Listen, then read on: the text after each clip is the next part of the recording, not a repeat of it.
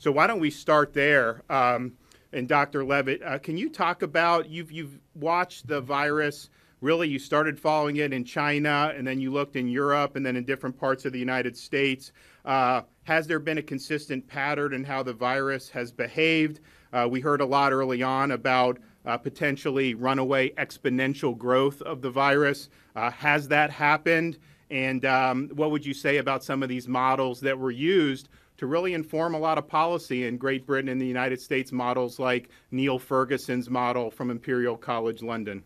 Overall, in terms of consistency, I think one of the remarkable things has been just how consistent the behavior of the virus has been. There's two sides to an epidemic. There's the virus and there's the people.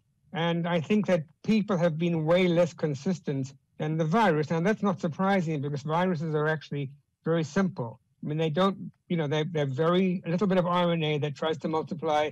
It is not a complicated organism. But even in places, I mean, we're hearing stories about places that you would have thought would be total disasters having become fine.